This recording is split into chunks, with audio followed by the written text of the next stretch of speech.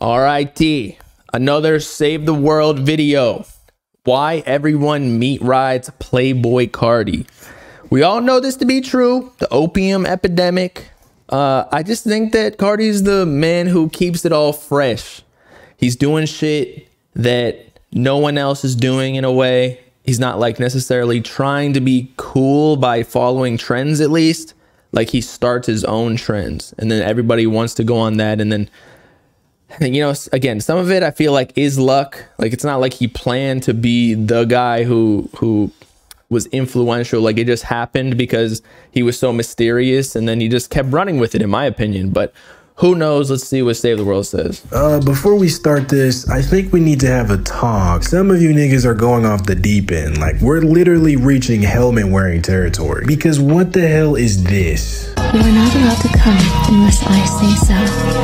Plug! You are not allowed to... What the...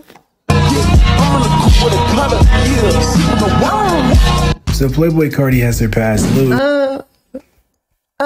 He probably could have used ad-libs from like Baby Voice Fetus Carti and just like pitched it up to sound like it was from Korn. Uzi and Michael Jackson and monthly listeners with only 2 features, not even his own songs, just features, and has an insane media machine that keeps on growing every single day. Everywhere you go, people are talking about Carti. It's absolutely crazy, especially because the nigga barely does anything. But instead of just sitting around hating, let's actually dive into why Carti is actually getting this level of attention. The mysterious persona. Carti just being this mysterious, lonely guy doesn't really do anything for him. There are plenty of B and C tier celebrities that are exactly like this, really private people. And I agree. And that's why I say, I don't think the mysterious persona, like by itself, is the reason that he is so influential, because there has to be something extra in addition to that has the actual pull. And then the mysterious persona is like icing on the cake. It like adds a little bit more to it. But if that's your base layer, people are just going to forget about you because you're not posting online. There's so many underground rappers that think that they can do this mysterious persona like so veil and not drop for a year, and then look, like the hype goes down.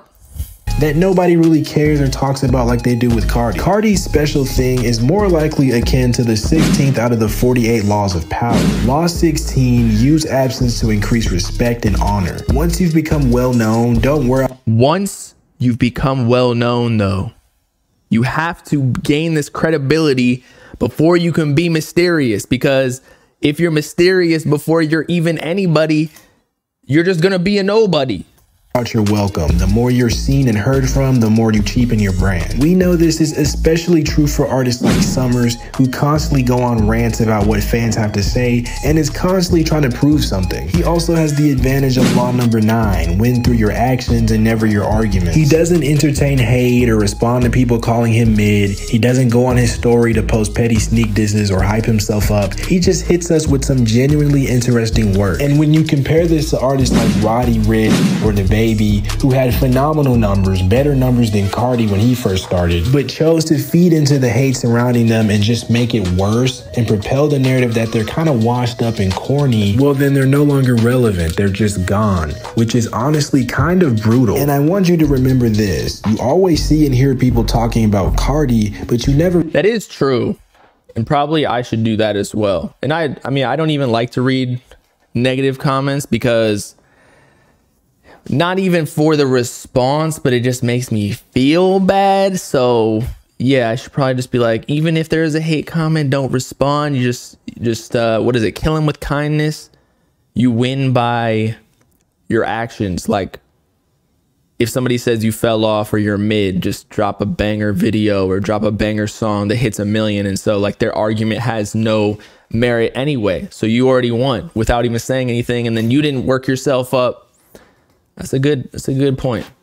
Really see Carti himself doing the talking, but when Carti does deliver, like with his recent interaction with fans, announcement of his tour, and his recent feature on Travis Scott's Utopia, it results in an amazing experience and like absolutely insane growth. It's not just Carti being mysterious. Him and his team know exactly.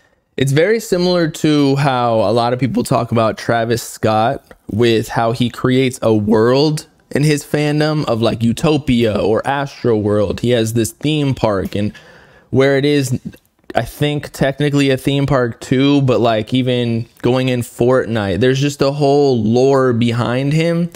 And if you, I don't know, if you're going on rants, and I feel like actually Summers,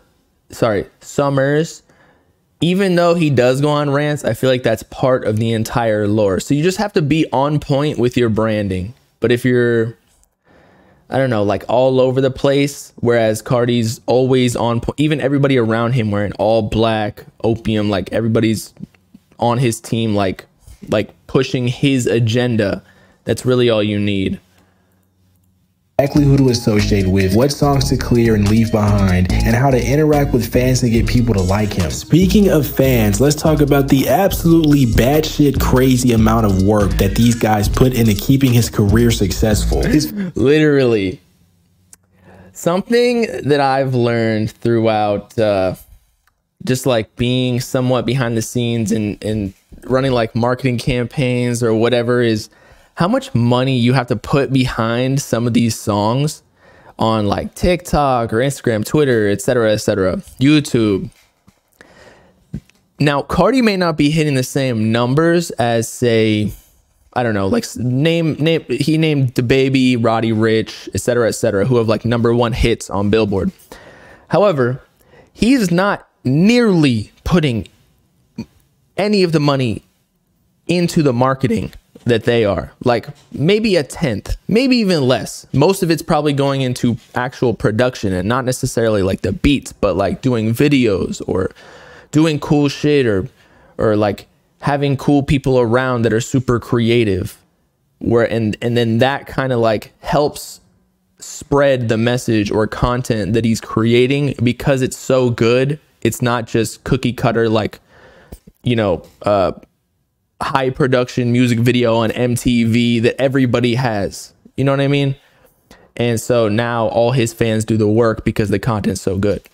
Fans are constantly doing concept work for his aesthetic to keep the image alive. His fans make viral remixes to his songs. They do promo for him, like that time they spray painted a bunch of posters in Paris hinting at new music soon, got everyone hyped and talking about it, only for it to be revealed that it's fake. And it's not even like Carti is paying them to do all this. They just wanted to do that to keep the community thriving. But I think the biggest component of all this, and it's gonna sound like I'm joking, but it genuinely is the Playboi Carti subreddit. It's one of the biggest communities on Reddit in general, and probably the most active community. A lot of people call it toxic or like lame now, but once you get big enough, of course there's gonna be lame people in any community. Go to any fan base. So I don't understand when people say that. Like if you have 500,000 people in a room, of course there's gonna be like, you know, most of them are like, most people are lame, okay? Y'all might think I'm lame. I don't really care, but you know how you can't have all cool people. And so yeah, with all the memes and like this Carti touch himself and like stupid little shit like that, it just spreads on Twitter. The Carti fans, they be doing Carti might have to turn into Elon and like give out ad revenue like on X now to all the Carti subredditors who are posting and like having all of his content blow up. You should do that.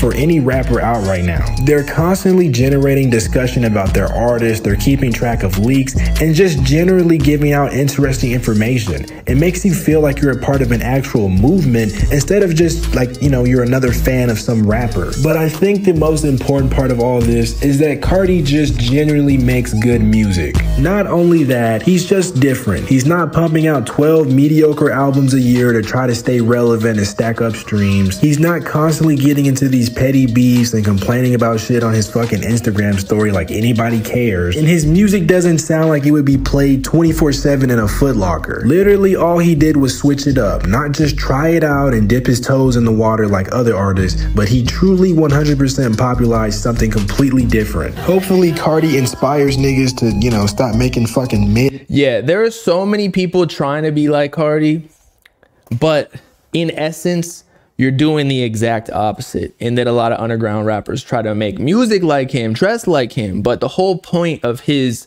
persona is to switch it up So don't do literally what he does. Like, metaphorically, switch up your sound to do something completely different like he did, to make your own brand that like nobody can compete with you. Because if you're making opium type music or whatever, there's always going to be Carti up there where you're never going to surpass him because he created that sound, you know? It as music, but who knows? We'll see. Anyway, subscribe and watch my next video. It'll probably be cool. Shout out Save the World. Make some good points. Yeah, I mean, we all know Carti's the most influential artist right now. May not be the biggest like streams wise, but like just overall engagement wise on social media, he has the most active fan base. So he's kind of running shit. And I don't really care what any of these mainstream fans say. Most of their fan bases, yes, again, they might be streaming well, but it's heavily predicated upon playlists and promotion. But if we were to take every single artist, no promo, the ones that we talk about in our niche, they have the strongest fan bases, no promo, because like there's actual conversation around these people. If there was no like TikToks, whatever, planting music in different places, Carti's winning, aside from maybe like Drake and like, you know, the all-time goats.